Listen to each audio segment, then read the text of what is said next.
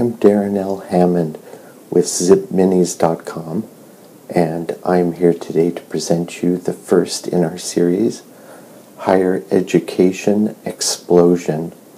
And I know that you're going to enjoy it and the future episodes that we create. We are at zipminis.com, and you're welcome to visit us there. Our mission is to analyze issues dealing with social media, education, cognitive science, and writing. You're welcome to use these videos for your own purposes and to share, and we'd love to see you drop by our site. Thank you for being here today. So, Higher Education Explosion Series Part 1, An Introduction to Massive Open Online Courses, or MOOCs.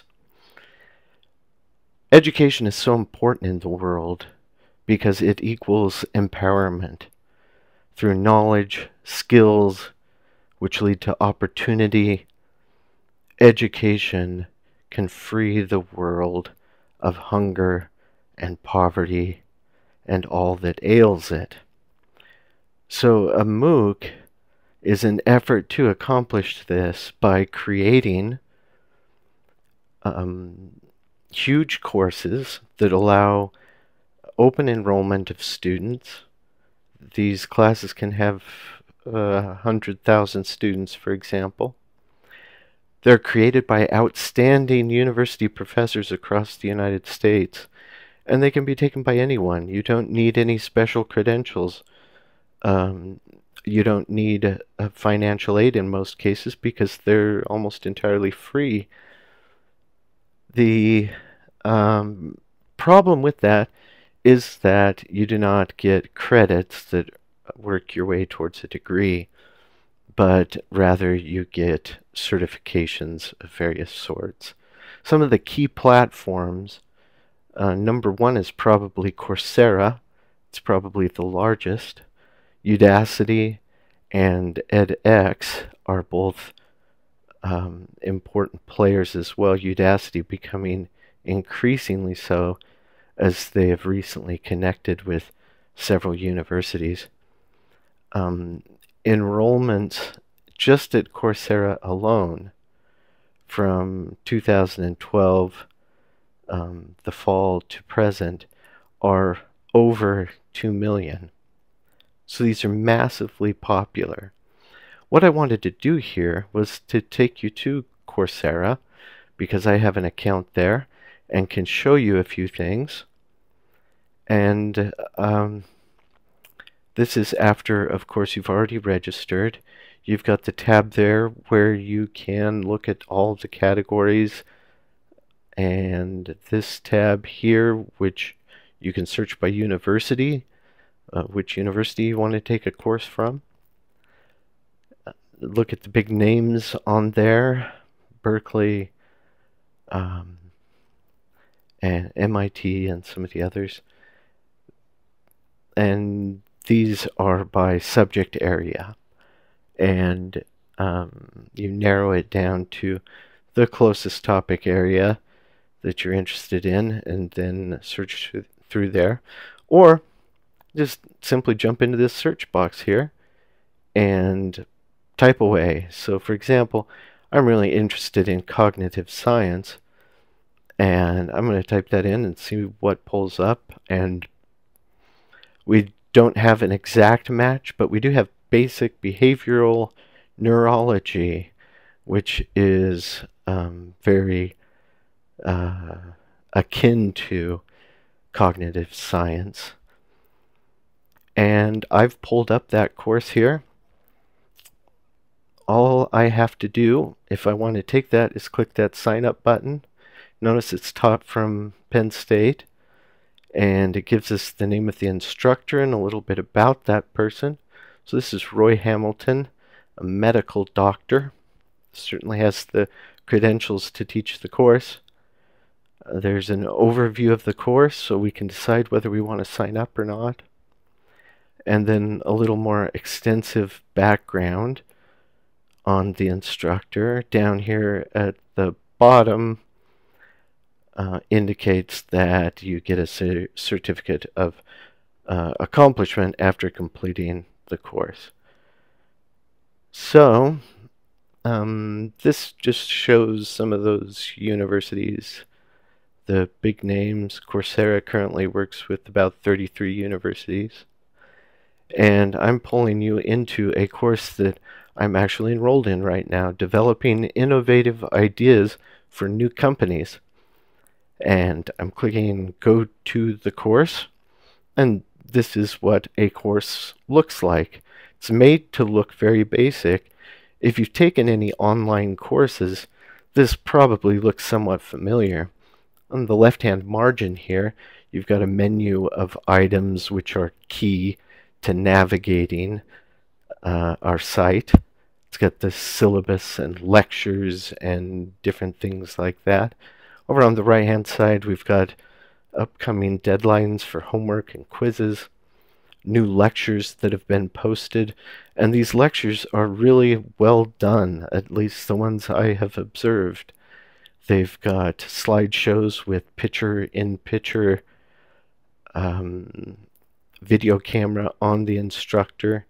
This one I'm taking is from University of Maryland, and Dr. James V. Green teaches it, and is just an excellent instructor. I've been very impressed with the way the course has been laid out by him, and it's very easy to follow. It's made for the layperson to be able to do. Now I'm going to shift gears on you here and present my metaphor for what I'm going to discuss about MOOCs. The fact is that MOOCs potentially represent free-for-all education. And notice the play on words there. An education free-for-all is a possibility as well. So we've got a sun here, a star, and within a star there is tremendous energy. And depending on the age of the star, that energy collapses on itself. The matter collapses on itself and results in massive pent-up energy, which then violently erupts into a supernova. We might think of this in terms of MOOCs as disruption. So MOOCs present a major disruption in higher education, traditional higher education. And we know in whether it's business or science, that disruption leads to chaos more often than not. And here is an example of the chaos involved, and this is minimalized here, all of the different complexities of what makes higher education in our day. And notice traditional universities are flipped on end, meaning not that they are obsolete, but that they are certainly taking on a new role and will have to adapt. A supernova can also be something of beauty, so it can be chaos, but it can be something beautiful, and I think the potential for that in higher education with MOOCs and this disruptive force, I think the potential is there for a type of beauty.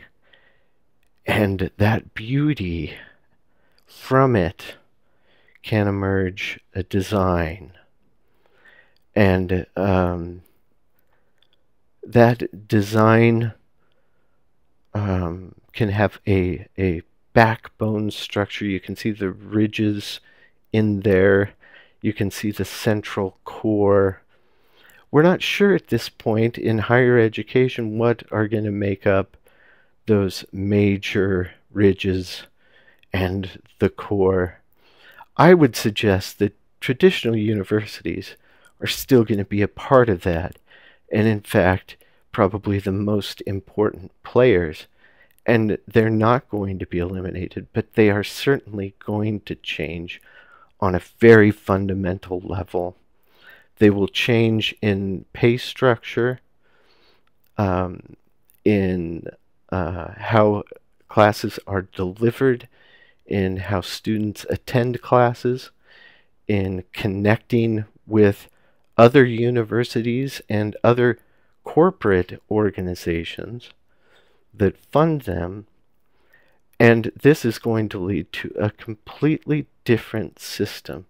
And there are going to be many who are entrenched in that traditional system who will be upset by the chaos of it.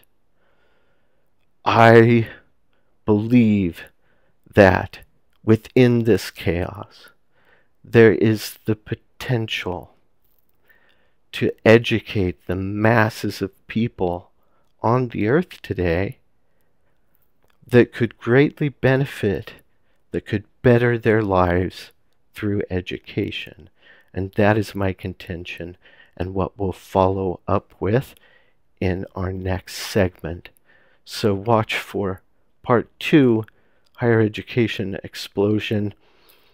And in part 2, we will explore the specific positive force of MOOC education, empowering the people. And that was just kind of a side note today.